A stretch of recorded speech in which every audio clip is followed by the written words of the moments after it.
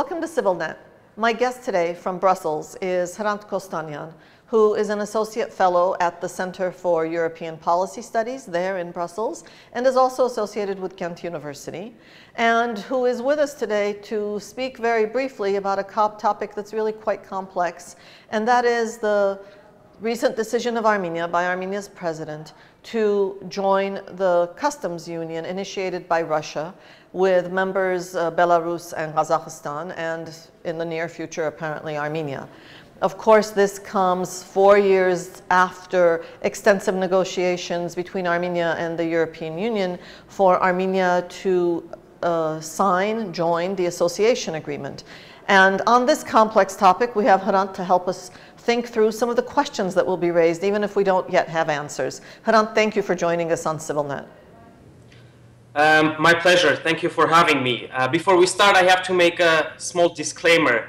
The views that I will express here today are only mine and not of the institutions that I'm associated with. Yes, yes, clearly. We go through that with all of our expert guests. Thank you. Let's start with just a basic calendar question. Commissioner Stefan Füle, who is the Commissioner for Enlargement, is scheduled to be in Armenia later this week. This is something that's been on the calendar for a very long time. What do you think? Do you think he will keep to that schedule given the decision made by Armenia?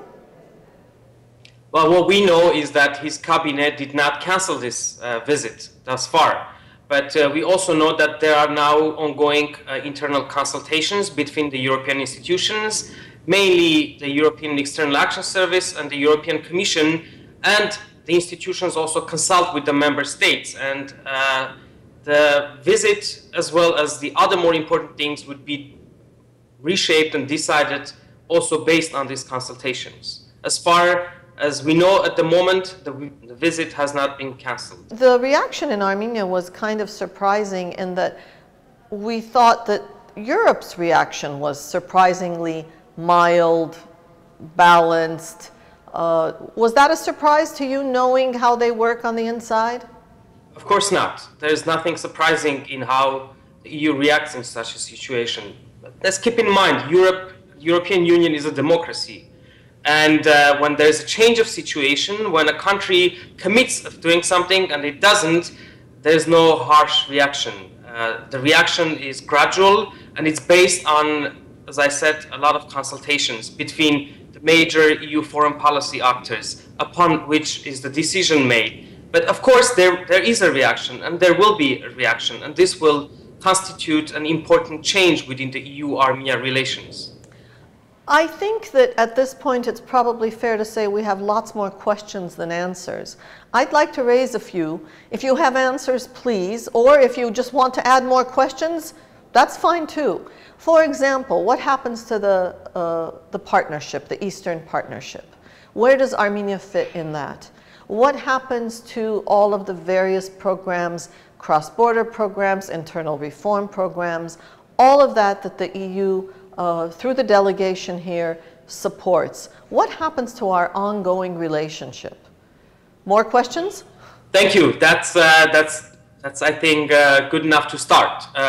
The central question now is relates to one aspect of the partnership, and that is association agreement. Of course, this includes also deep and comprehensive free trade area, but there's also visa dialogue going on a separate track also. And there are all the other programs that you have mentioned. Those will be in a smaller scale for sure after what happened in recent days. But more importantly now, Armenia came out with a contra, if you might say this, a contra proposal saying that it wants to sign association agreement without the DCFTA. Meaning it will keep more political part of the agreement and will take out more trade and sectoral part. Let's divide that up just for a moment for those who don't follow this carefully. The association agreement consists of two parts. The large part is the deep and comprehensive free trade agreement, right? If I am to divide it, I would say it consists of four major parts. First of all, it's first part is on EU foreign and security policy. Second part is about migration. The third part is about deep and comprehensive free trade area. And the fourth is about sectoral partnership. And let's also say a few more words on sectoral partnership. This includes 27 sectors. So think of any sector: environment, energy, healthcare, science, education, anything but trade. And the trade is dealt with in the deep and comprehensive free trade area. What Armenia wants to do is basically take out the parts that relate to the trade and sign the political part. And I think this, although theoretically in a long run this could be possible, but I think that practically this is not feasible. And I'll give you three main reasons for that. First of all, since the start of the negotiations over 3 years ago, European Union has been very clear that those agreements are integral part of each other. You cannot divide deep and comprehensive free trade area from the parts that are more political in the agreement. Especially in Armenia, where so much that is political depends on the economic. Definitely. And also, within the text, it's hard to sometimes understand which part relates to what. And those things are intermingled. Let's go to the second reason. Besides this, that has been very clear. I mean, now I hear some statements that this hasn't been made clear by the European Union. I would say no, it has been clear, and it has been very clear. It was made in the start of negotiations clear, and it was repeated regularly. If you follow the EU statements, this deep and comprehensive free trade area was always portrayed as an integral part of the whole agreement. Let's not forget, this is one agreement. Those are not two agreements. This is one agreement with 4 major parts. And the other reason? Sorry? And your next reason? Okay, then let's go to the next reason. Next reason is the precedent. There is no precedent that European Union has ever divided such an agreement based on the partner country's choice, last-minute choice, and ratified only part of it. On the contrary, there is a precedent when a partner country asked for such an option or similar option and has been rejected. If European Union would reject Ukraine with a similar request, why European Union would not reject Armenia? Let's go to the third and probably the most important reason of why this option of signing only one part is not feasible. And the third part is the basic bulk of this agreement is the trade or trade-related parts. If you take all those parts out, you will be left with almost no substance. So signing this will be only merely a symbolic gesture and nothing really substantive. You will end up with an empty agreement, and this could be done only for sake of having a deliverable, but not really a substantive agreement. There are those who say that we don't need to get so concerned right now because, after all, the customs union process has just barely begun. There's not a document there, even when there is parliament, constitutional court, that this is a lengthy process. But isn't it true on the flip side that simply this announcement by itself is already capable of taking us out of the game? I wonder if the Brussels think tanks will continue to invite us on these discussions. I wonder if European projects will continue to take place. I wonder if we will continue to be on Europe's active agenda. After all, they're going to have to deal with China, they're going to have to deal with the trade deals with the US. Where are we going to fall? Merely the fact that there was such an announcement has been a huge damage to reputation of Armenia.